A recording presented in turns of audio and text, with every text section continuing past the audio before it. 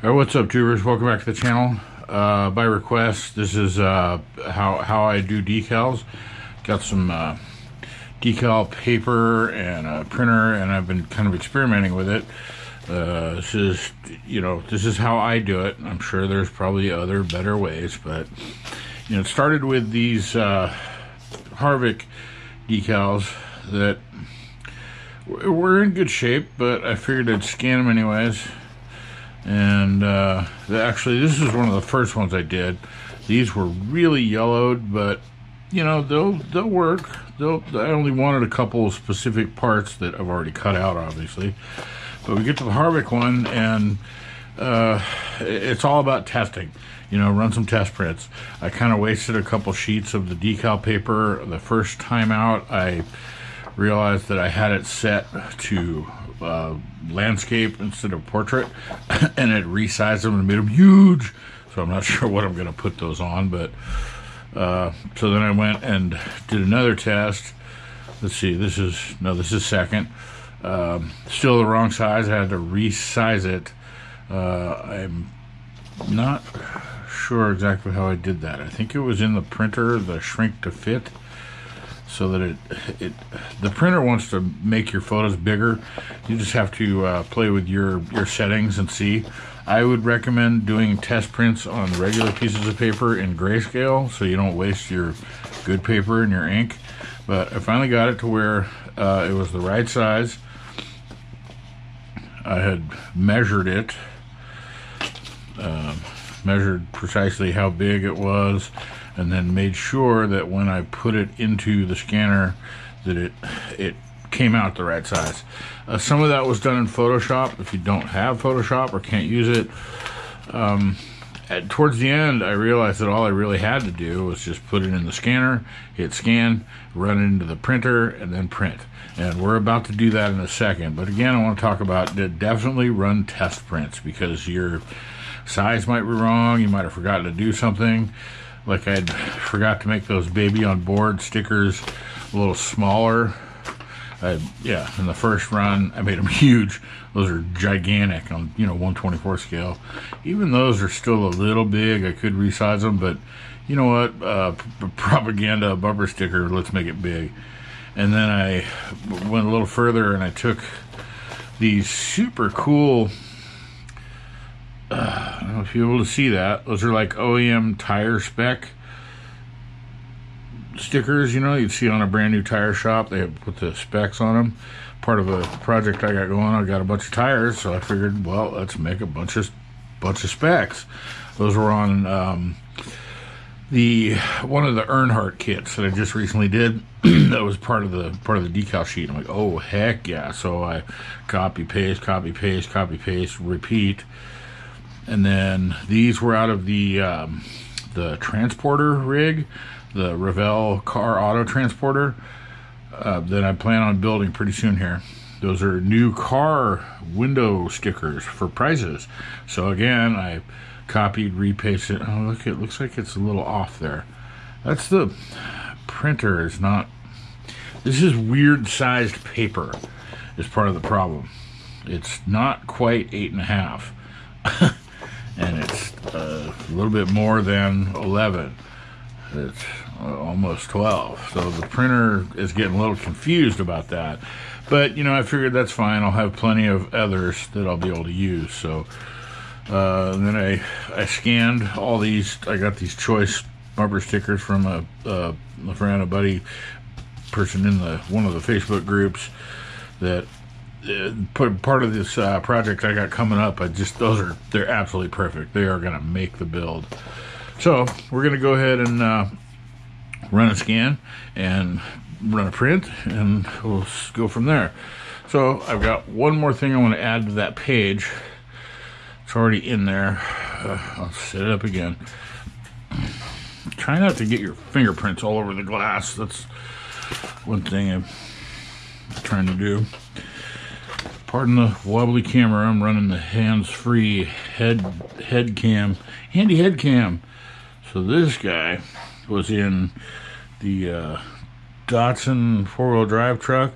Super cool little for sale sign.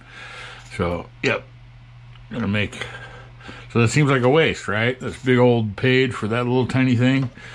So we'll go over here to the scanner and your settings. You know, you want to I just chose the flatbed because that's what I'm not sure why. I tried them in TIFF. It didn't seem to make a difference in JPEG, so I just ran them with that. And then the resolution, I just chose the highest that it would offer. And then you hit the preview, and you can see it'll generate a preview of that sticker. Hope that's not making too much wind noise. Can't live without it. So it's huge, right? So I'm just going to resize that. Click and drag these little balloons so that it's around it. And then that way there'll be less, it won't have to scan the whole thing. So we'll scan that. Hopefully this won't take forever. So in the meantime, let's boot up Photoshop. I have a folder of decals that I've already been working on. Let's, there's that one that I was just looking at. I've added some extra cool stuff, but I still have all this space over here. I'm going to add those for sale signs. So I have a file in Photoshop that was already ready. I'll just copy paste and put some right there. And then there we go. So it's done. So let's close that. Go to File, Open, find it. Should have named it. There it is. So it'll open in its own little page. First thing I want to do is crop it. Get it, you know, as square as I can. Make it a little easier on me later.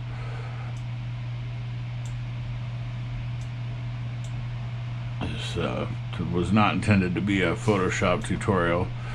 And I'm sure you can probably do most of this in like a Microsoft Paint or something.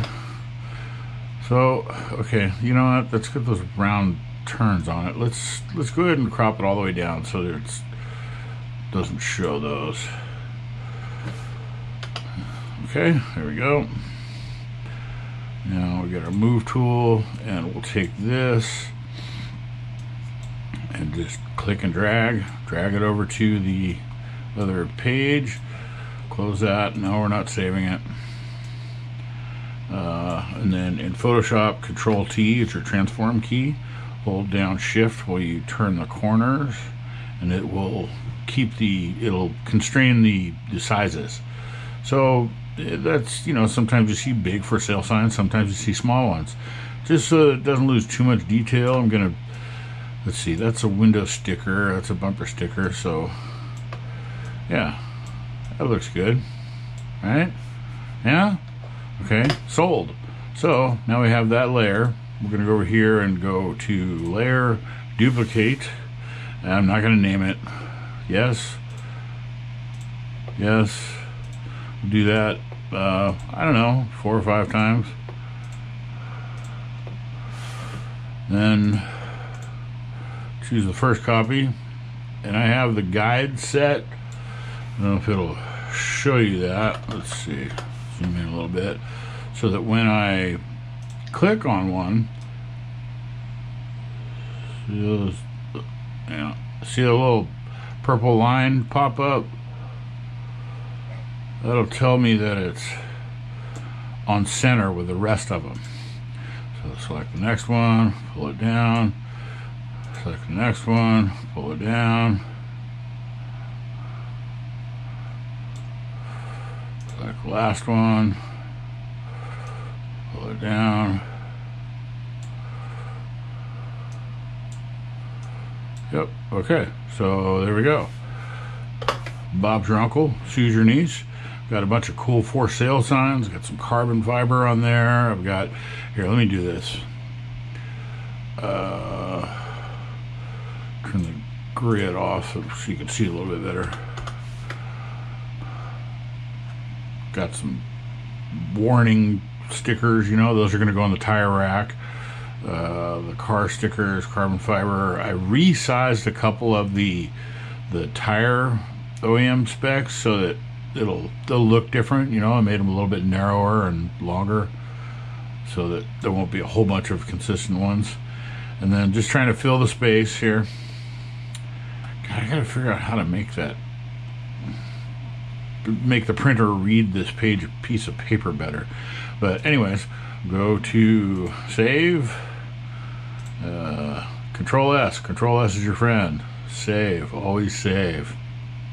First time you lose a project that you've been working on for hours, you learn Control S, Control S, Control S.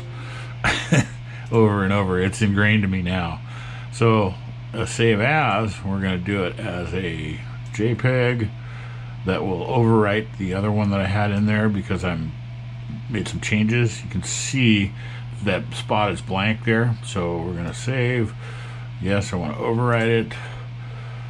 Maximum quality. Okay, and then there we go. So we'll go to that picture. Yeah, everything looks right. Print, landscape, portrait. I don't know why it does that. I wonder if I should have done this beforehand. It doesn't have any option. Oh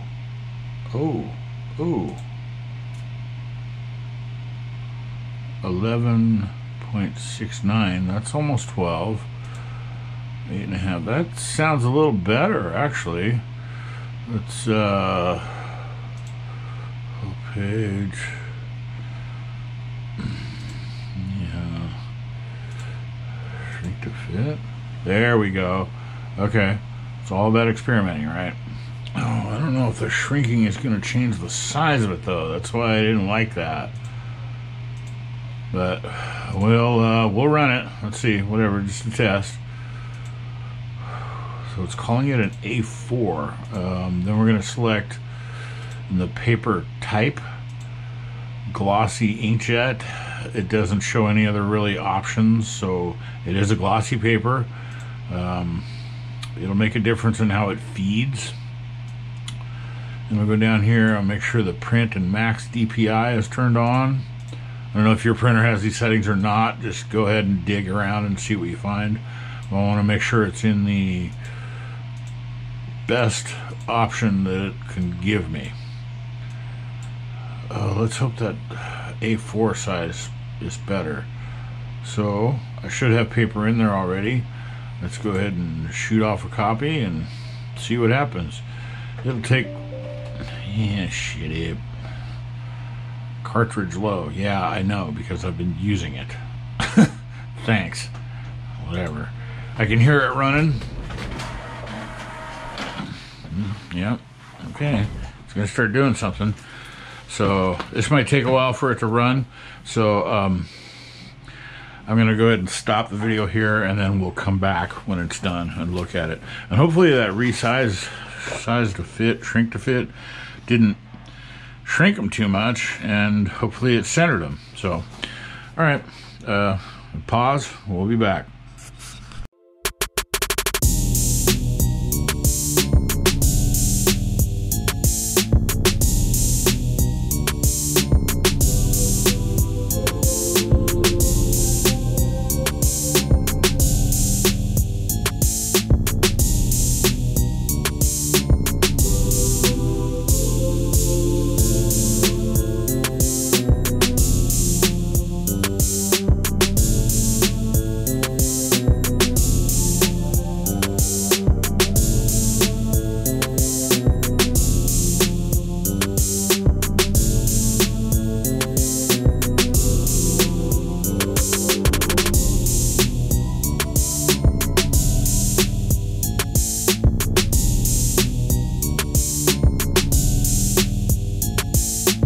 Many tic-tacs later.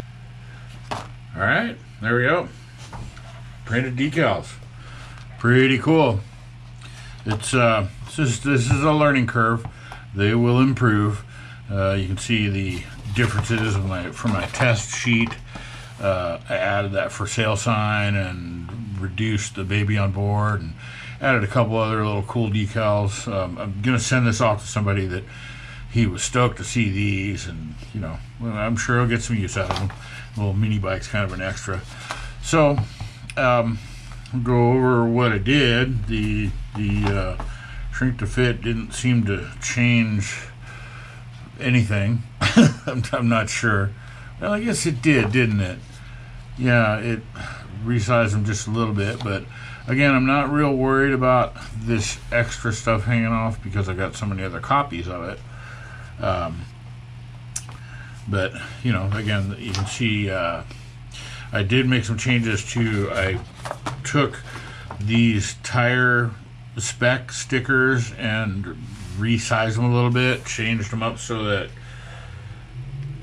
those will be a little bit different of a shape for this other project I've been working on, a tire rack for a tire display like you'd see at a shop somewhere with a bunch of tires, and put it that way so you can actually see it.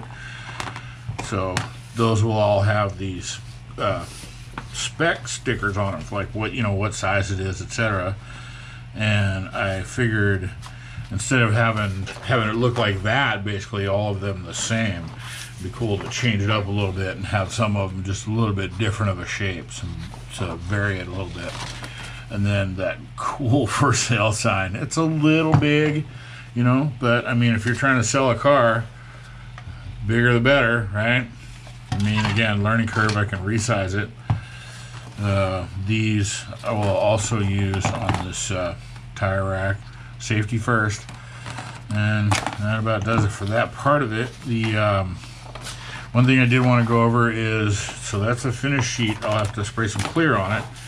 I'm not going to do that on camera and show you. We all know how to roll spray paint. Read your can. Read the instructions. It'll only take you a minute. You might see something that, oh, okay, that I didn't know that, or I didn't try that, or blah, blah, blah. So this was recommended by someone else on one of the groups. The acrylic is nicer on decals than just regular lacquer. So if you don't do this, they just disintegrate once you put them in water. So I'll show you real quick what I'm talking about. And part of why I chose all these square, rectangular, not round decals, like if I would have taken, like that, no, I can't find a practical example. The mini bike will be difficult to get that to work. I'm gonna have to cut precisely around that whole thing. Can't just like normal decals go cut it out and put it on. Have to really trim closely around that, and they have to have a coat of clear on them. If not, the ink just disintegrates and floats right off the paper. So I'll show you what I'm talking about here. I'm not going to try and stick it on anything. I'll just show you that it won't take much for that to just fall apart and become unusable. Try not to get water on them. These are still usable. I just need to shoot some clear on them. Those two I will use. I'm going to send this one off to Robert, and I'll use these. I'll just reprint my own copy of the baby on board. So yeah, I can see it already, seeing it starting to, so you can say you're going to pull this off and put it on something, barely touching it. See that just disintegrate? Wow, I didn't even get it off the paper and it just fell apart. So you have to shoot the clear on it to hold it all together, and obviously let it dry. So again, I'm not going to do that on camera. We all know how to spray paint. Hopefully you know how to spray paint. It's a big part of building models. So there you go. That does it. That about that'll put a wrap on the how I do decals. I'm sure there's other ways. There might be better ways. Again, this is just a learning curve. Someone had asked because they want to do it with their kid. Experiment with your printer. Get some regular paper and figure out your sizing first. Like with this, the carbon fiber decal, I had resized it to get two of them on there, and then after the fact I realized that you can't see the carbon fiber effect on these. They just look like black or copper or gray. So I had to put it on the actual size. And I also noticed that this wrinkle is in the decal itself. So you want to be really careful of what you scan because it will show. And you can see the little fuspus on those comes through. This was at 1200 DPI scanned and then printed, and whatever the highest DPI it'll output doesn't tell me, so I can only assume it was 1200. But those look great. I know my camera won't show the details, but that is going to look really cool. A bunch of tires all lined up on the rack with stickers on them and safety, whatever, safety chevrons. I don't know what you call that stuff. But I'm rambling. That about does it. Thanks for watching. Give me a thumbs up, like, subscribe, all that. And we'll see you in the next one that I think, if it shows up in the mail today, I'm going to get started on the build that these are going on. That there's a couple parts that are going to go with it that are just going to, you'll see. You'll see. So, that about does it. Like, subscribe, thumbs up, all that, share. Thanks. Bye.